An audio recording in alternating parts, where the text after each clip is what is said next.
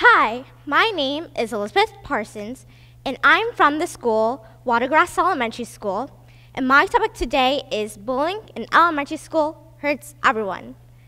In my opinion, I think bullying in elementary school is injustice to the schools, the teachers, and the students. The point I'm trying to make is bullying in elementary school does not just hurt the victim, but can also negatively affect everyone in school. Bullying can include physical, verbal, and emotional destruction, as well as socially damaging a school system and hurting the teacher's well-being. To begin with, bullying could be physically unsafe. It is unsafe because the victim can bring a dangerous weapon to school and not only hurt the bully, but innocent bystanders as well.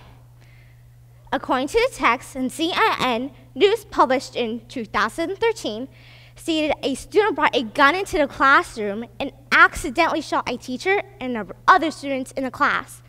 It was stated that the student was trying to teach the bully a lesson.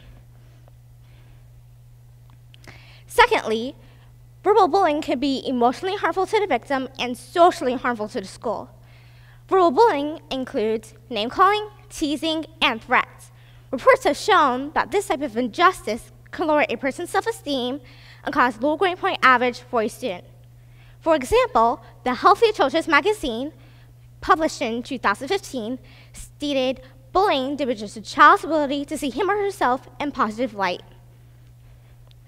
Last but not least, exclusion of others is an inequality that destroys a victim's self-worth.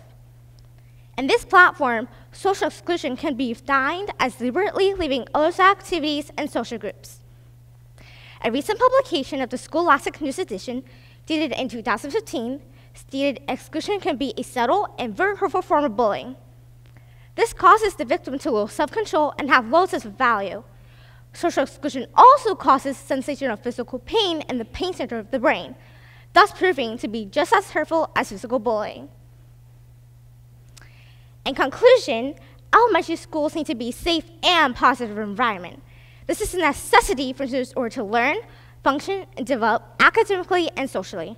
Unsafe weapons, low self-esteem, and reduced confidence does not have a place in school. Awareness of this injustice begins with schools taking a stand by creating an anti-bullying network. This network will involve teachers, students, and parents coming together and learn about the effects of bullying. It is not just up to the schools to take a stand. Everyone in the community can get involved.